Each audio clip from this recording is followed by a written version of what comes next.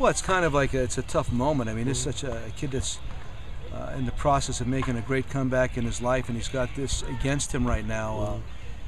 I've just known him for the last couple of years in spring training. He's a wonderful young man. He's been a great teammate. He's got great stuff as a baseball player, but this is a life situation. This is about him and his life and his livelihood, and so it's a tough one right now. But he's been great around here, and I don't know all the details yet, but we'll be following it very closely, obviously. It's a tough one.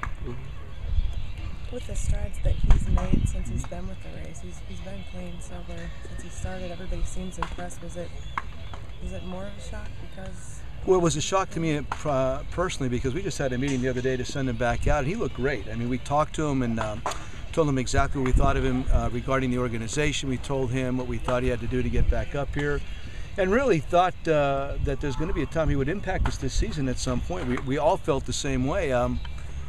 Mid-90s fastball, really good breaking ball, very good athlete, feels his position well.